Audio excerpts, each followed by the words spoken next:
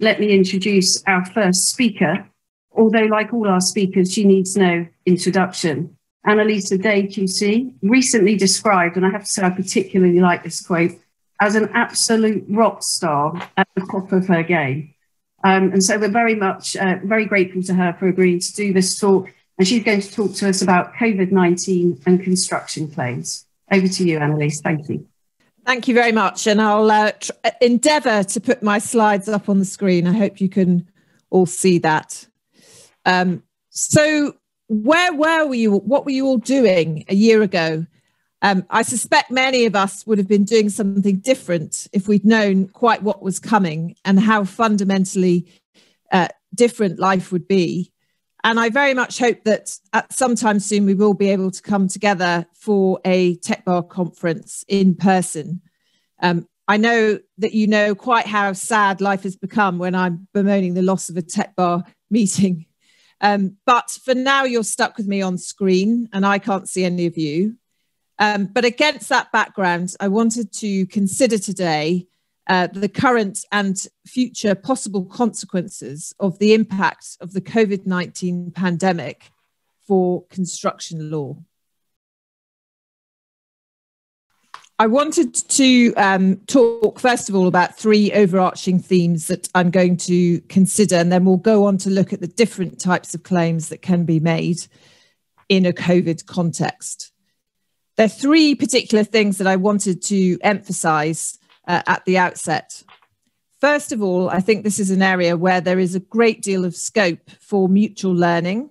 So for comparative consideration, COVID-19 is obviously going to give rise to disputes in multiple jurisdictions at the same time, dependent on materially identical facts. Therefore, the benefit of comparative analysis will be even greater than normal. Secondly, there's the question of whether English jurisprudence will remain as it was prior to COVID, or whether justice will lead to a different approach being taken. And I know Rachel, for one, has already been involved in one of the leading cases to come out of COVID to do with business interruption insurance, where perhaps one might say the judiciary seemed to be influenced by justice and certainly overturned some previous decisions. Thirdly, there's obviously the question of how many of these disputes will actually fight and make law as opposed to being settled. Certainly to date, I've seen a lot of settlements, but in a way, the longer this goes on, the more impact it may have. And I hope that it won't be long for us lawyers before there is a mega dispute that actually comes to trial. Now, I wanted to start by just refreshing our memories, casting our minds back to this time last year when COVID first became apparent. And I wanted just to do a little comparison of two jurisdictions in this regard in terms of the legislative response. So I'm actually going to start with Ireland, a close neighbour, but where the reaction was somewhat different. So the regulations that were passed there meant that people could not leave their homes without reasonable excuse. A reasonable excuse included providing an essential service. But you will notice that in Ireland, that definition was extremely narrow.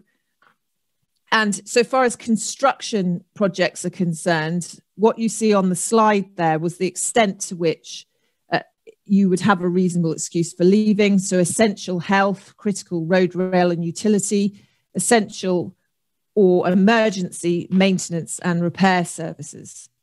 And the result of that was that the Irish construction industry ground to a complete halt as the vast majority of construction projects had to stop.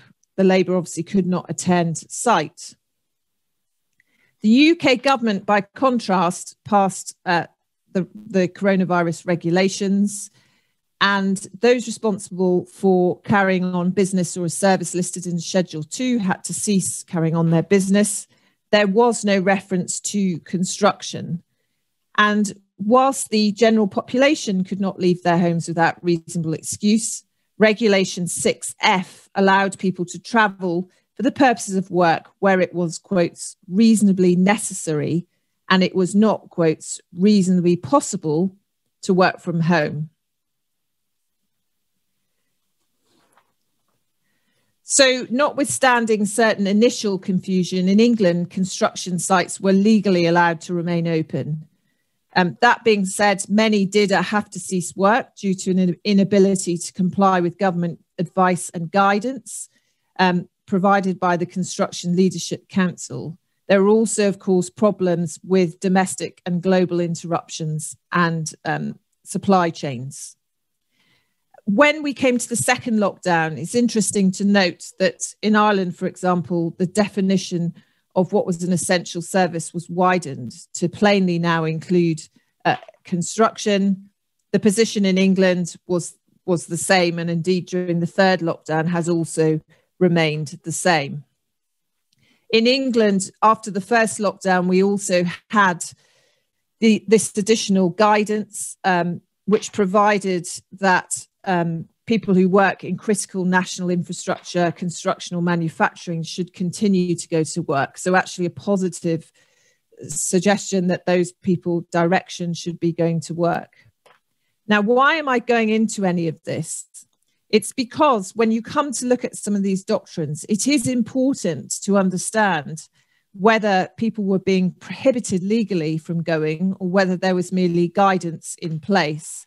And the root cause of why sites were not able to remain open is likely to be important.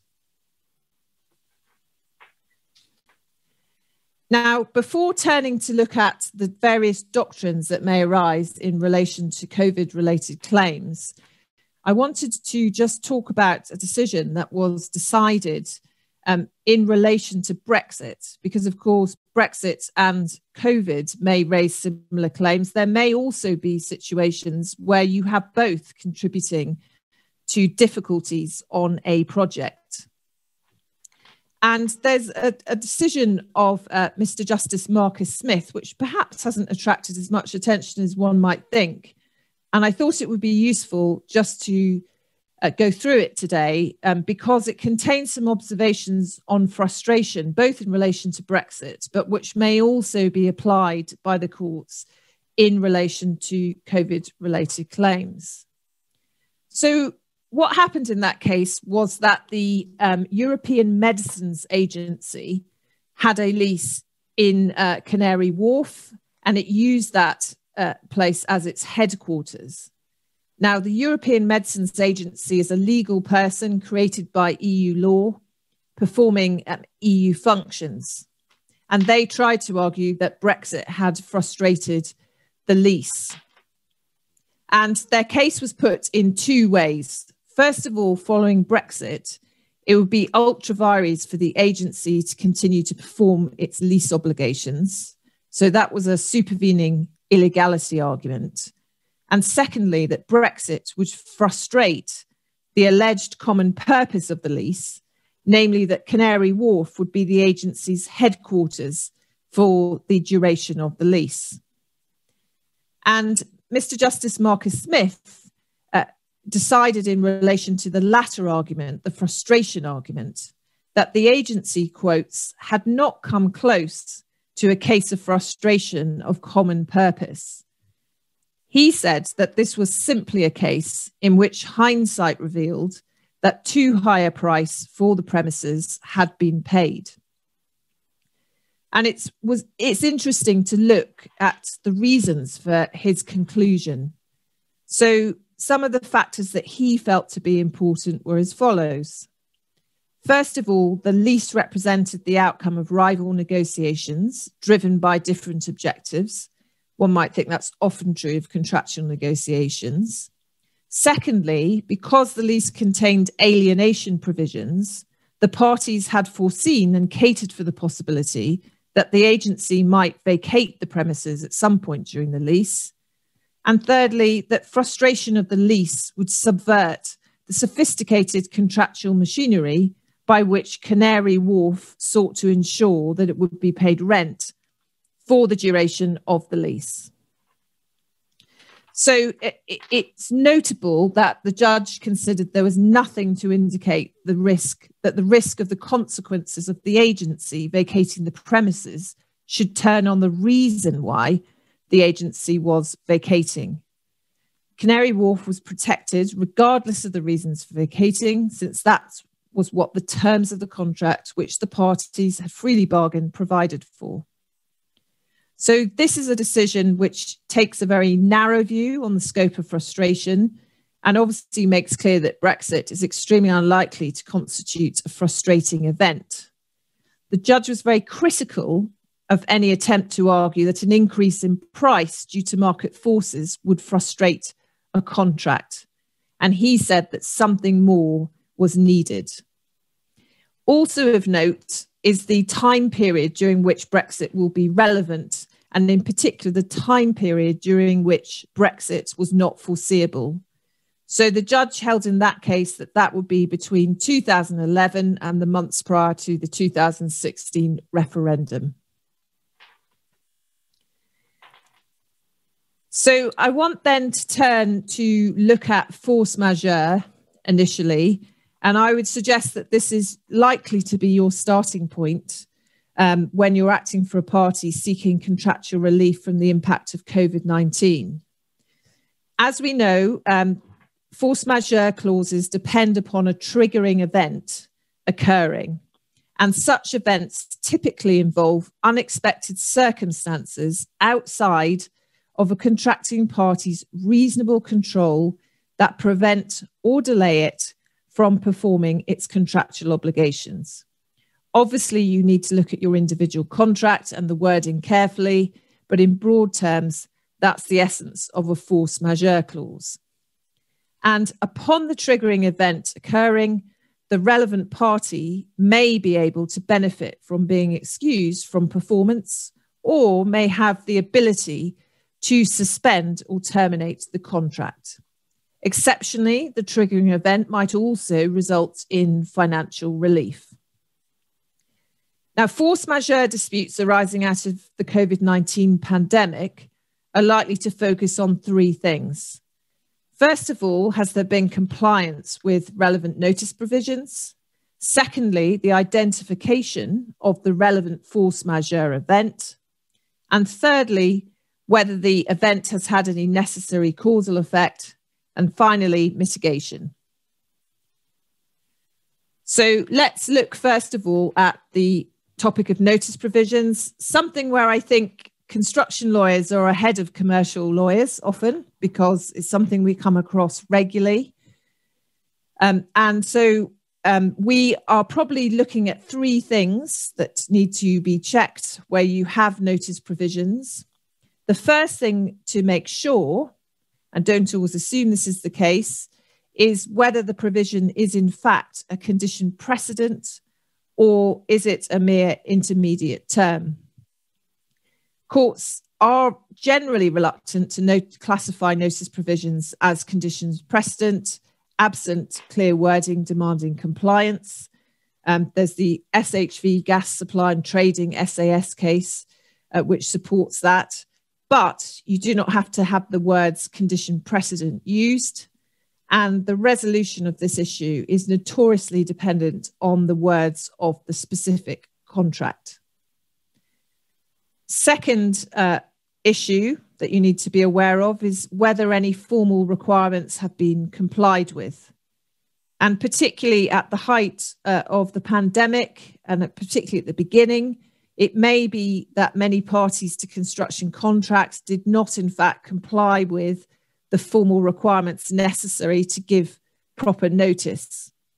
And what will be interesting to see is what degree of latitude the courts or tribunals are willing to give parties when that has happened. And you will all be familiar with some of the case law on notice provisions, whereby the courts have on occasion, some courts have given parties quite wide leeway, and some have interpreted it more strictly. So again, that's a topic to be aware of and to ensure that you have thought about and covered. And then finally, have any timing requirements been complied with? often you have to give notice promptly or within a specified time period. And such provision might adversely affect parties who decided to wait and see. Indeed, the event has now been going on for so long, and it may be at the beginning it was thought it wouldn't lead to consequences that it has now had. So in my view, timing is likely to be an issue. Second big area to look at and consider, and probably one of the most important areas, is identifying the triggering event that you are going to rely on.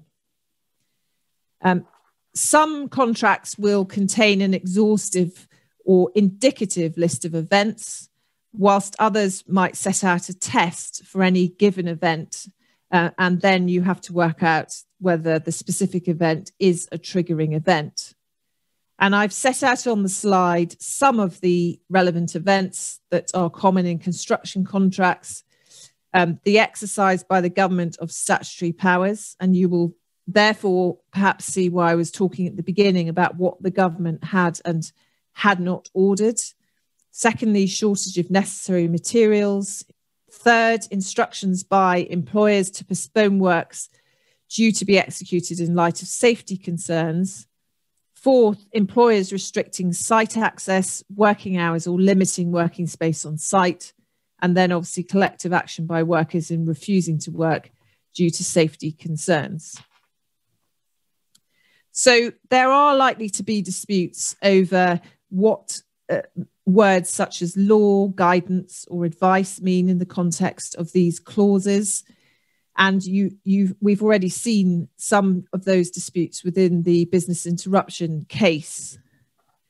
It may also be the case that you are retrospectively trying to rely on events that have happened later on.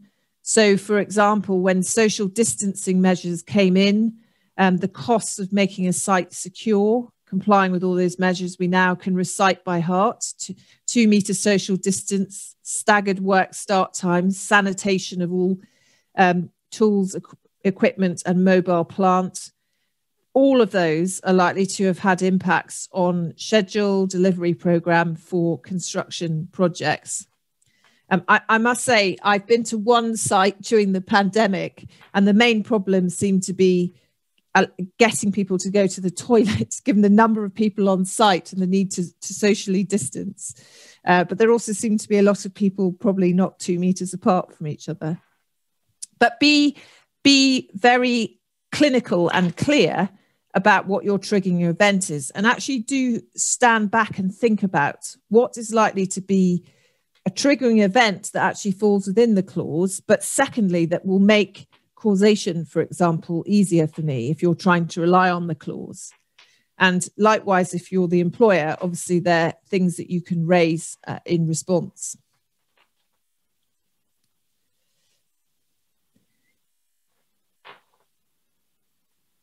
Now, I turn with some trepidation then just to look at causation in relation to force majeure. Most of these clauses require the triggering event to have caused, quotes, a prevention, hindrance, or delay in performance. And again, this is where, depending on what legislative action the government has taken, it may be easier or harder to rely on these clauses. So where, for example, in England and Wales, you have clauses that insist on there being a prevention of performance, just be aware that that may be quite difficult to satisfy in circumstances where construction sites have been permitted by law to remain open. Such clauses typically demand that performance is rendered impossible rather than simply more or less difficult. That's the Tennant's Lancashire case that you will see on the slide. And of course, even if prevention has occurred, that prevention must have been caused by the triggering event. And prior to the pandemic, there were 2 cases that were felt to be particularly relevant in this context. So Seadrill is obligatory reading for anybody considering a force majeure claim. On one reading of the decision, the force majeure event must be the sole cause of the failure to perform. And on the facts of that case, it was considered that there were two effective causes of non-performance.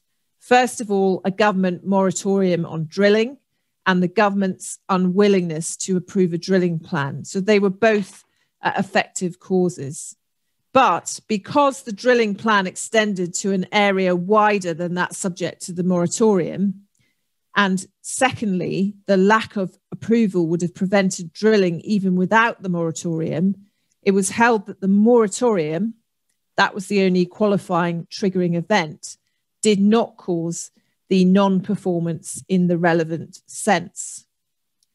So it is very, very likely that in a construction context, you will have multiple causes of non-performance or delayed performances that are able to be identified. So take the example of a construction company heading towards insolvency. The consequences of the pandemic are that it both becomes insolvent and that work ceases. And in such circumstances, you are likely to face difficult issues of causation. How you frame and present that case may be incredibly important. The position in England is then further complicated by the classic maritime case. That was a case in which the Court of Appeal held that the party seeking to rely on the force majeure provision in the relevant contract needed to be, quotes, ready, willing and able to perform, but for the force majeure event. And Lord Justice Mayles held that the failure to supply cargo could not be said to result from an event if, in fact, the event makes no difference because the charterer was never going to supply the cargo anyway. And in my view, the causal wording in construction contracts will probably be interpreted in a similar way. But a word of caution, obviously, as we've seen from the business interruption claim, don't necessarily assume that's the case, and don't be afraid to put forward new arguments or argue that these decisions are inapplicable to COVID or indeed maybe need revisiting.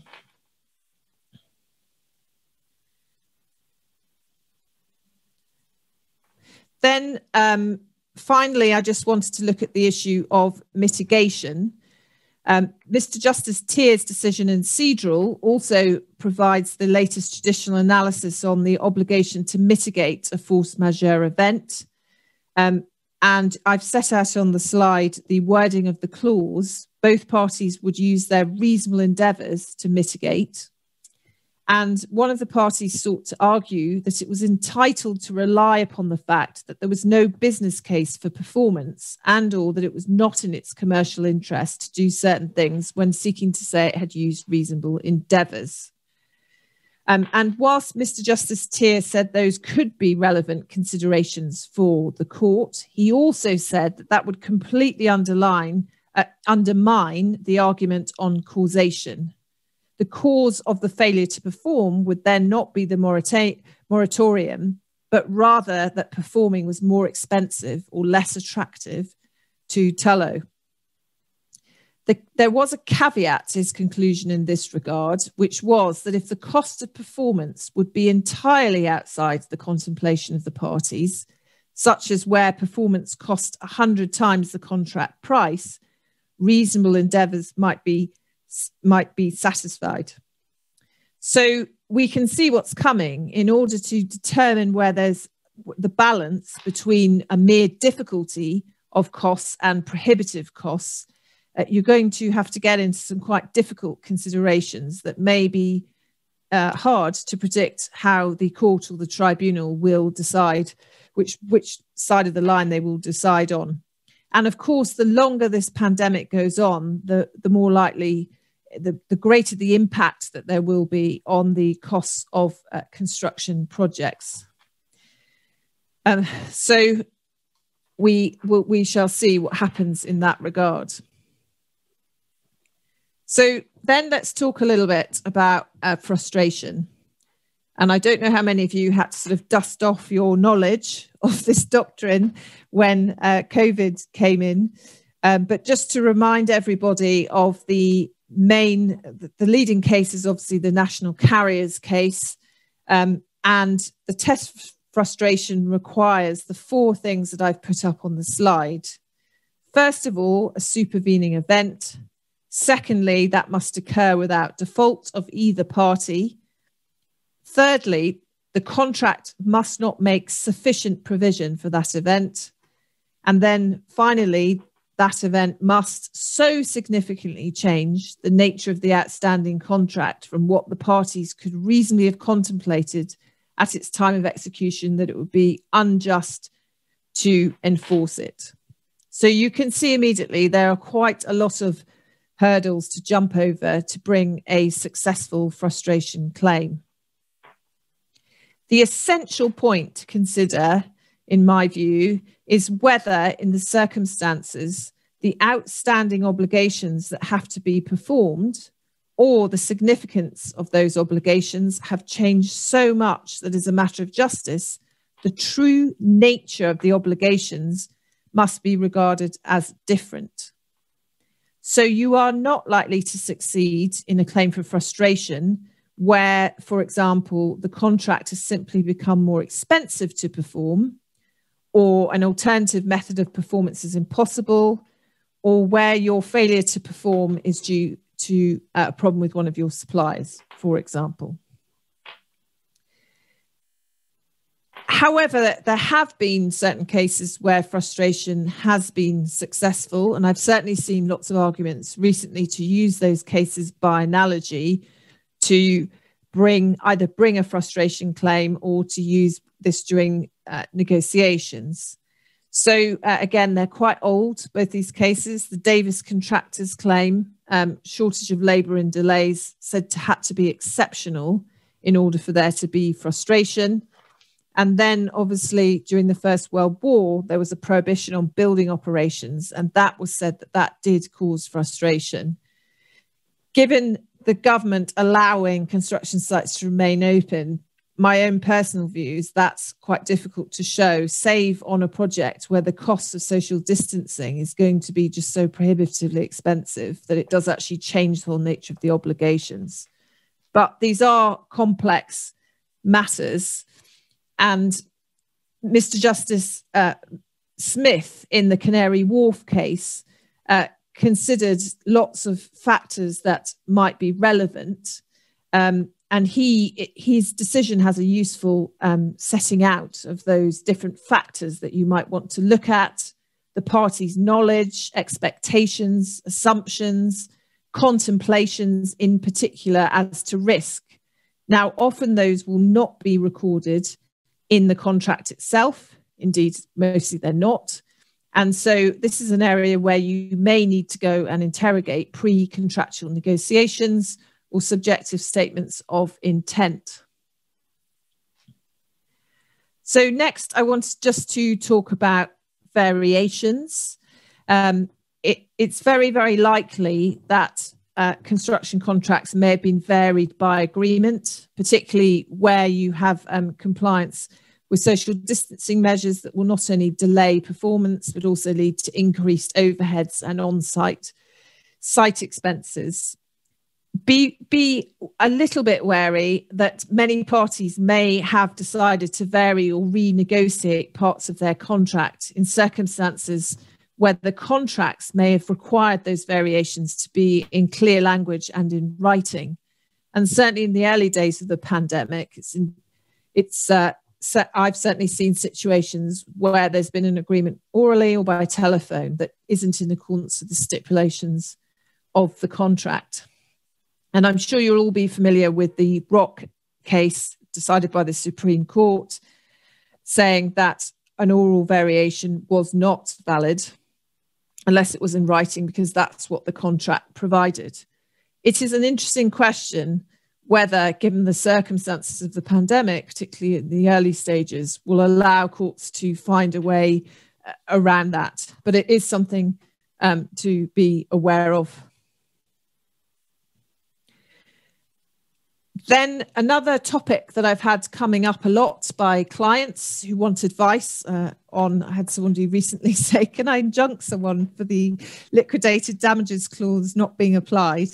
So this is going to start becoming a real worry, particularly as I think many agreements were reached early on, but now perhaps the parties are not as amenable, or the sums involved mean that agreement is simply impossible.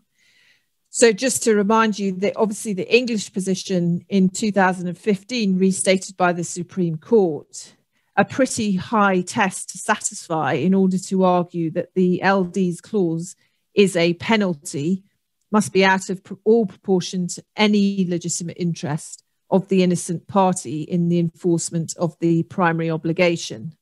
And obviously there's a very, quote, strong initial presumption that properly advised parties of comparable bargaining are the best judges of what is legitimate.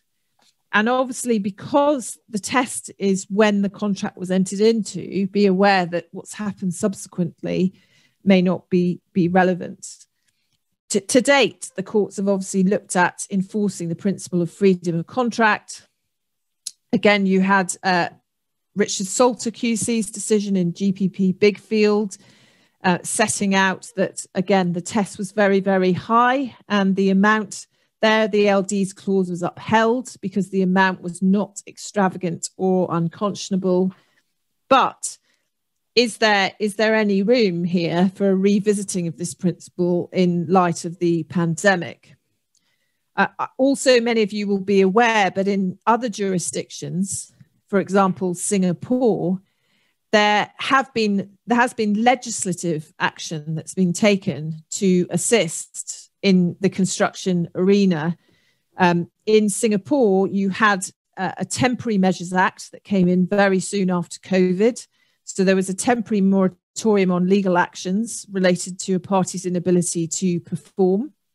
And then there was a disregarding of a period during which performance had not taken place.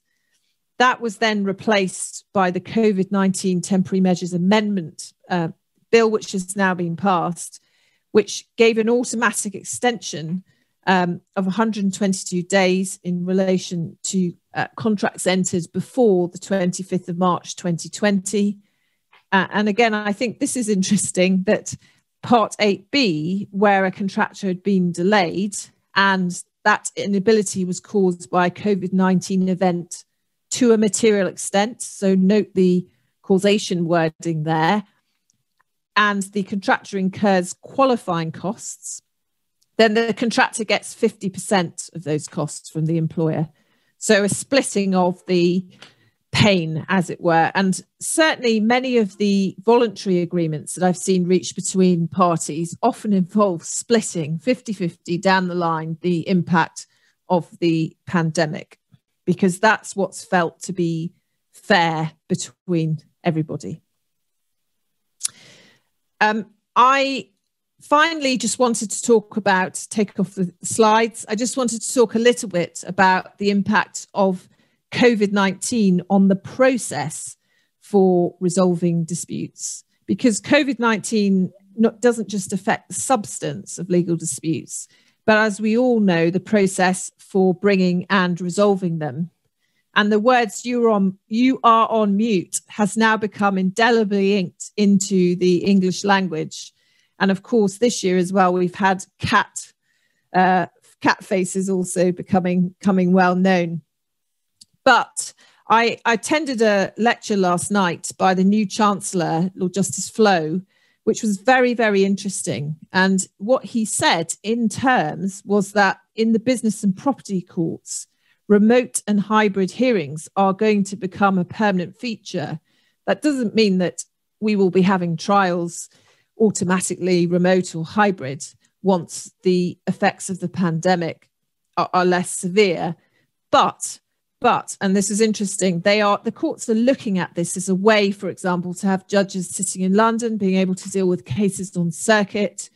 And really, it's going to be down to an individual judge in each case to decide whether that hearing should be held in person, hybrid, or remotely. So I think that's a fascinating development, and the courts are also looking at improving the technological side of that. But certainly it is going to be a permanent feature of certainly the court process going forward. For those of us who do arbitration, again, I suspect that people giving evidence by video will become more common, even when we can go back to having some people in the same room. Again, interim hearings, I think it's been transformational that those can be able to be done on the video. I was involved last year in doing a survey of clients, advocates, in-house counsel on remote hearings. And the outcome of that was very, very interesting. And in particular, I just wanted to share with you that clients, actually, many of them preferred remote hearings, which is very interesting. That the least advocates were the least keen on them. But it is interesting. And I think we obviously need to listen to our clients. And a lot of them said that it meant they could sort of watch the hearing without having to travel somewhere, without having to be involved in an in-person hearing. And that was often, they felt, beneficial. They also quite liked being able to see the advocates' faces rather than just sitting behind them. But I think that is an interesting development. We shall see what happens. I know in China, they're trying to develop technology that will actually replicate a courtroom more. So you'll, rather than just the Zoom screen, you'll be able to actually see the layout of people. So we'll see when that comes in. But as the Chancellor said last night, there is also something wonderful about advocacy in person. And I do hope that we will all be able to see each other soon and share ideas. And yeah, I hope that you're all keeping well and safe. And that's all I wanted to say today. So thank you for bearing with me on the tech, and yeah, sending my best to all of you. Thank you very much, Anneliese. That was very interesting indeed. I'm interested to hear what you say about your survey, because I completed a 3-week arbitration on a remote basis, and I found it very difficult, just as an advocate, I think, to engage with the tribunal in the same way and to control witnesses when you're cross-examining them. So it's interesting to hear what the courts are saying as well. And I wonder, as you say, it may be more interim hearings and hearings that are submissions only that we'll see more often. Yes, I mean, he was very cagey about saying how it would apply. And someone did ask him and he sort of said, well, it'll be down to the judge in the individual case. And of course, there's an access to justice issue. So they are obviously concerned. Most of our cases often involve parties who can both afford proper tech. But obviously that may be an issue. But yeah, it was a fascinating comment, really, that it is here to stay. And there wasn't an indication that it would just be for submissions or interim hearings. It was very much, this is going to be one of the range of options that every judge will have as in the toolbox to consider for how they both case manage and try cases. So very, very interesting. Well, thank you very much. Ben, do you have a question? Anneliese, I wondered whether you got any impression as to what proportion of your clients are coming to arrangements whereby they share the pain, and what proportion of them are simply storing up their disputes for the future on COVID-19. So I'd say at the beginning, it was like 75% were resolving them. There was often this automatic, oh, we'll just do 50-50 and get on with it. But in recent times, the amounts involved are getting larger and larger, and the period of time. So I'd say that's probably shifted. But I'd say it's still 65-35. You know, people also, cash is king right now. So people need money. So often it's used as leverage to get a deal. But I am aware there are some very big problems out there that will have to be resolved. The difficulty is they're normally mixed with other pre-existing problems. So the ones that are difficult are the ones that have multiple causes, in my experience. But I don't know if you've had a different experience, Ben. No, I've had the same experience. And I suppose that the follow-up question is, do you think we're now going to see all our contracts rewritten so that as in business interruption insurance, we now have clauses that deal with this kind of problem? Yeah, absolutely. I mean, I think it would almost be negligent to enter into a contract that didn't make provision for this going forward, because we now know this is something that can happen, and will continue to affect contracts that are being signed now. But obviously, unfortunately, this might not be the last pandemic that we have to face. So it will be really fascinating to see how those are formulated, although I haven't had that many requests for advice on this drafting. So, yeah.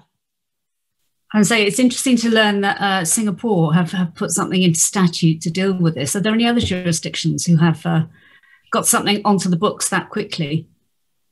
I'm not aware. I think Singapore, with its mega efficiency, dealt with it. Although what's interesting is even in Singapore, people found things to argue about in the wording of the provisions. So what is materially caused, etc. But no, I'm not aware, but others may be and may have come across it. Of course, somewhere like the DFC has interesting provisions whereby you can override the contractual provisions in certain circumstances to provide a fairer outcome. I think the other thing I have seen a lot more of is good faith. A lot of clients asking about, can we use good faith in terms of how you interpret the provisions? And people have got very excited about the Post Office and Bates decision. And of course, you know, if you're behaving fairly, does that include taking into account COVID? So that's a whole new development that I've seen in the last month. Has that good faith aspect been cropping up on all types of contracts, or more of the more creative ones where there have been more amendments made?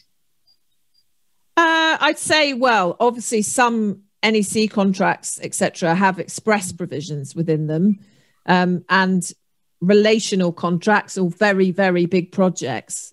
I think that's where they tend to crop up. Obviously, JCT less so, because the provisions are so specific. But yes, certainly within NEC context, definitely. Anneliese, I was interested to hear what you said about the Chancellor saying that it's very much down to an individual judge's discretion. Reminded me a little bit of when we all first started out going to the county court, not knowing whether you're going to be robed or unrobed or whatever. That was slightly worrying. I mean, surely they've got to be more guidelines given out. But you say he didn't give any direction as to that. No, I mean, he actually said they're not planning to do that because they think it will then become too prescriptive, like they almost want to keep it floating. He did also say, one thing he did say that's important that slightly qualifies it is they're very keen to ensure what he calls the sanctity of the court is preserved. And one thing they're worried about is that remote hearings will make it so informal that people will forget that they're, so it's a slight contradiction there. So he absolutely was not saying all hearings are going to be remote, but he certainly was raising it as a possibility for more than just interim hearings or other hearings. I certainly think gone are the days where you make someone get on a plane and come to Australia to give evidence in courts. That's obviously can be dealt with remotely. But it was very interesting that that they obviously are thinking about this and investing in tech to make it possible. I think one of the drivers may also be financial, in that you can ask Sue about this later, but obviously if you've got judges in London and you need them to hear things in the region, I think that's something he did mention a couple of times that they were looking at doing. And then of course they could have fewer judges' lodgings, all those things. Yeah. So I don't know if there's also that aspect to it. And if you're in London, what difference it will make, query. But I have recently had a tribunal where both parties wanted hybrid and the tribunal wanted to do it fully remote. They were very keen, and there's 2 former judges on that tribunal, but they were super keen to be arbitrators in the comfort of their own homes. So and they very cleverly told the parties that obviously at present there's still enough uncertainty about vaccines and safety to mean that the parties effectively had to accept that. But yeah, so it was an interesting dynamic. Might I ask a brief question harking back to the practicalities of running force majeure arguments? So you rightly and understandably focus on the black letter analysis, but have any of your clients sought specific advice about the need for either more rigorous delay analysis or record keeping of the particulars of loss and expense or delays? You mentioned one client wanted to injunct a liquidated damage claim. So have you seen that ancillary to these types of arguments and the disruption they cause is a need? No, is a need for maybe more rigorous programmatic or delay analysis or record keeping in general? No, the opposite. So all clients now want the outcome, the legal remedy that they can enforce without having to do that. And I would say there is a big problem with records. I don't know if anyone else has ever had a client ask them proactively for how they keep good records. We'd probably all be out of a job if that was the case. But I am seeing a lot of clients saying, we don't want to go through all of this. Like, what's the answer? How can we injunct the LDs? How can we knock this out? People are becoming impatient and wanting answers for how to deal with things. Also, when they're very big losses, they're having to be reported now openly. So there have been quite a lot of difficult decisions, I think, by companies who are really worried about the impact on their business. And there are huge losses out there that I think we may start to see being reported in accounts. Well, Anneliese, thank you very much indeed for a really interesting talk. And we hope we'll see you again on one of these. Yeah, well, hopefully in person. Thank you. Thanks all for your patience, particularly with my rock star attempt at the slides, but we got there in the end.